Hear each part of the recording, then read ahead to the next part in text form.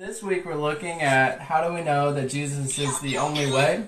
And so today we're going to do a comparison on different worldviews. So if you go back a few weeks, there are videos about the different views of salvation depending on the worldviews.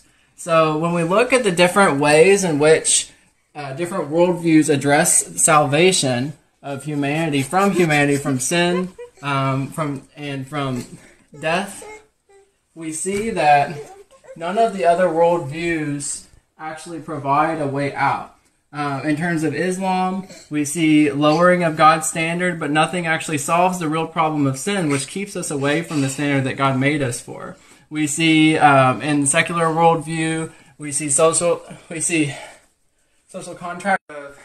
Secular worldview, social contract theory, it provides a way for people to basically get along and not harm one another, but it never provides a way to actually become internally righteous. And that's something that we seek after. We see in Buddhism, we see an escape from all desires, but that includes desires that we know are good desires, like love and compassion. Jesus uniquely combines salvation in terms of really saving the human nature, because he lived out as a person should really live. The only person